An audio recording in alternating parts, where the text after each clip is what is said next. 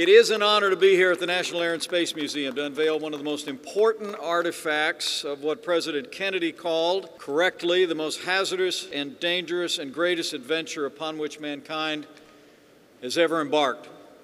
On this day, 50 years ago, Apollo 11 launched from Pad 39A at the Kennedy Space Center to begin its historic quarter-million-mile journey to the moon.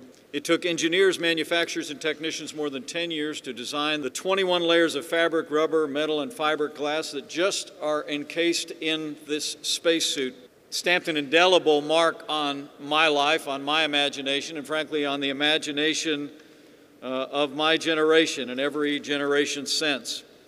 It was a contribution to the life of this nation, to the history of the world. So as we begin today to mark the golden anniversary of Apollo 11, we do well to remember what they left behind in its capacity to inspire future generations.